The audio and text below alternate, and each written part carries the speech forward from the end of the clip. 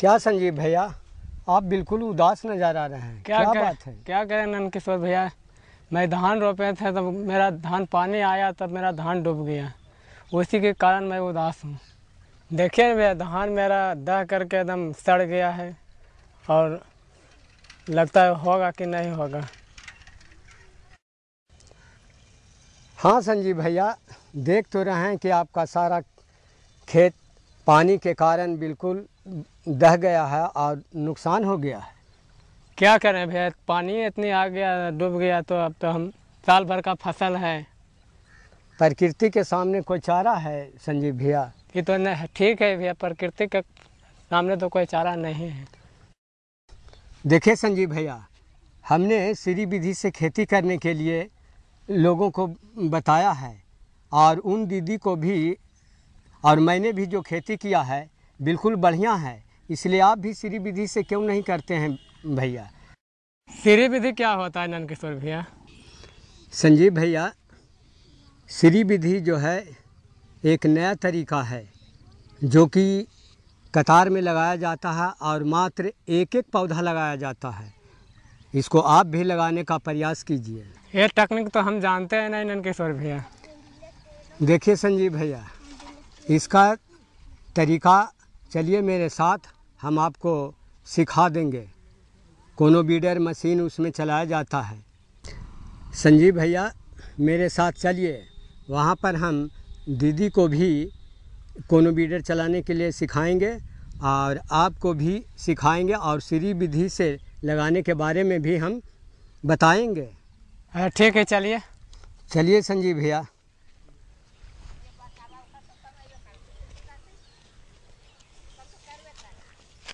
प्रणाम दीदी। प्रणाम भैया। कोनो बीडर मशीन लेकर आ गई दीदी? हाँ दीदी, हाँ भैया, हम तो आ गए, आप तो लेट से आए हैं। हाँ दीदी, क्या कहें, ये हमारे भैया मिल गए तो थोड़ा बातचीत करने में लेट हो गई दीदी। अच्छा तो ठीक। दीदी, ये हमारे भैया बड़ी उदास अवस्था में हैं। बाढ़ के कारण इनका धान बहुत सारा गल गया है दीदी। तो आप सीरी विधि से जो धान लगाए हैं न दीदी, हाँ भैया। वो सीखे लायल थीन हैं भैया। अच्छा सीखते हैं दीदी, भैया को बुला कर लाए हैं कोनो बीडर चलाकर सिखाने के लिए दीदी। ठीक है भैया, हम भी नहीं जानते हैं क्रोनोमीटर चलाने के लिए, हम दोनों को सिखा दीजिए। ठीक है दीदी, हम दोनों को सिखाएंगे दीदी, कोनो बीडर मशीन चलाकर।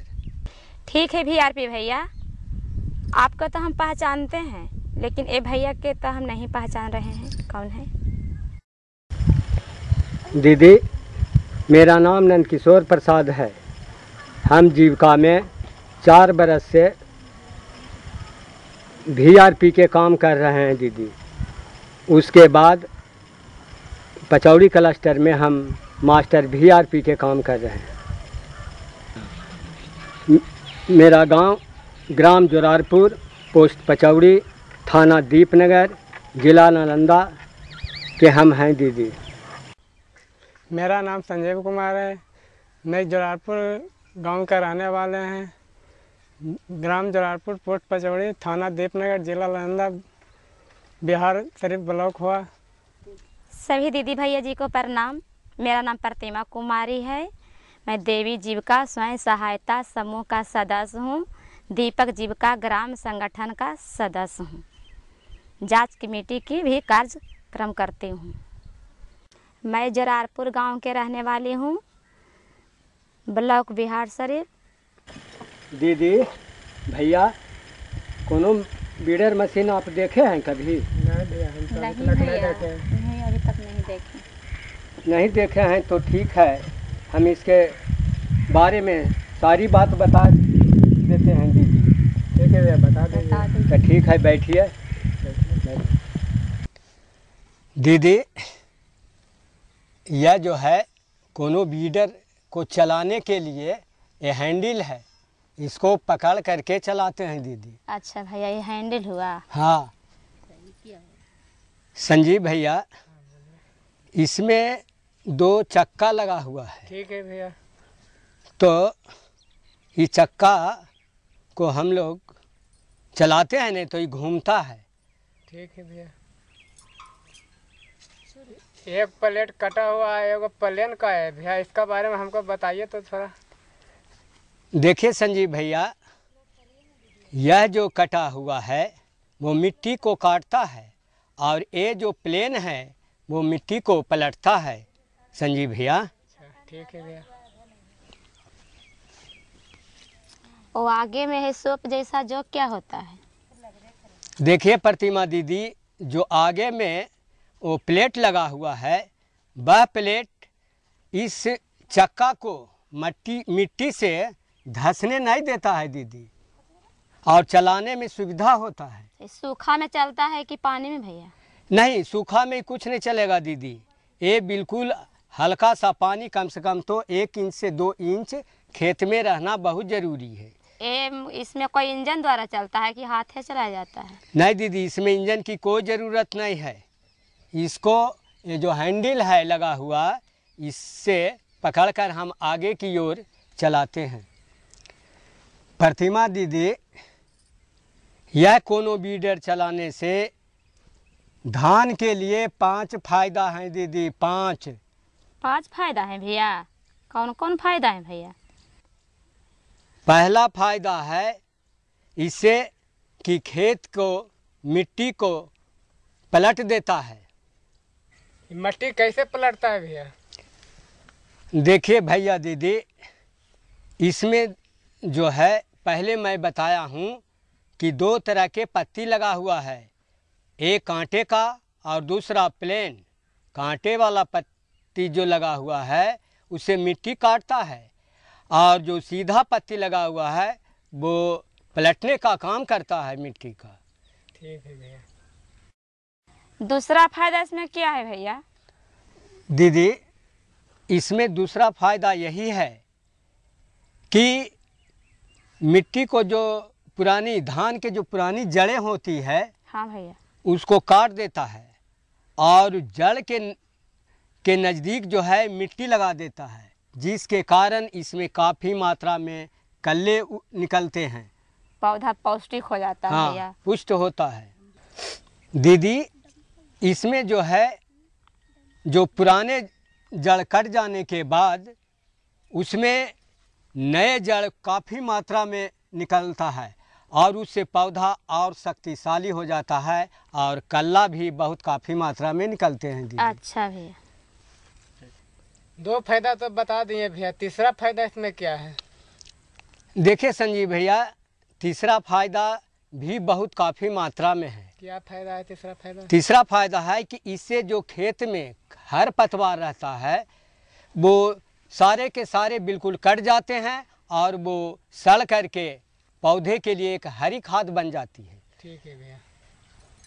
चौथा फायदा इसमें क्या है भैया? देखिए प्रतिमा दीदी, चौथा फायदा इसमें यही है कि कोनो बीडर जब हम चलाते हैं खेत में, तो इससे जो मिट्टी पलटता है वो मिट्टी धान के पौधे में लग जाता है, चिपक जाता है। और जिस तरह से दीदी सब्जी लगाते हैं, बैगन हो या मिर्चा हो, तो मिट्टी चढ़ा देते हैं, जिसके कारण क्या होता है वो उसका शक्ति बढ़ जाता है। उसी तरह से ये धान का जो है शक्ति बढ़ जाने से कल्ला काफ़ी मात्रा में निकलता है दीदी। इसमें 5वां फायदा क्या है नंदकिशोर भैया? देखो संजीव भैया, 5वां फायदा एकरा में यही है कि ऐसे निकाबे पर बड़ी काफ़ी मजदूर लगा है। हाँ भैया, लगा है तो। कोनो बिडरवा चला देवे न भैया, तो एक दिन में 10 कट्ठा आराम से कोड़ लेवे। तो मजदूर लगावे से फायदा न है भैया, कोनो बीडर चलावे में? हाँ, कोनो बीडर से मजदूरी जो है बड़ी बचत हो भाई भैया। हाँ भैया, 100 रुपया ले ले हैं। हाँ, तो वरा से अच्छा हम सब यही सब श्री विधि से रोपहू धरना।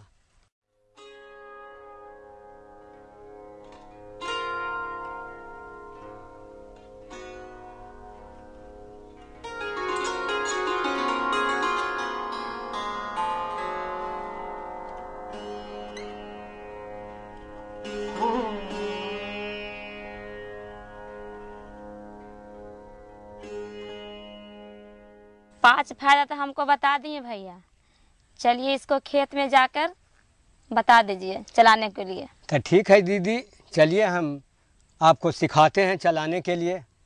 चलिए देखिए संजीव भैया, यह जो कोनो बीडर है ना भैया, ये 8 इंच का है और पौधा देख रहे हैं सीढ़ी विधि से धान जो लगाया हुआ है 10 इंच की दूरी पर है।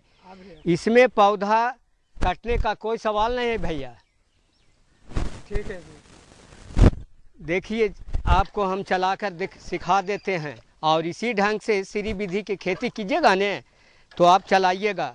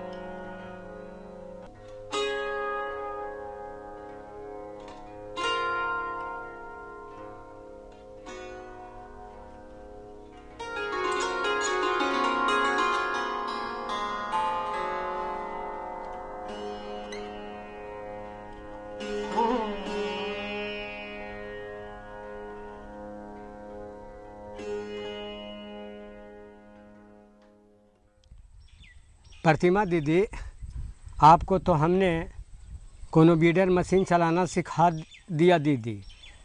अब आप किसान भाई का भी संदेश दीजिएगा।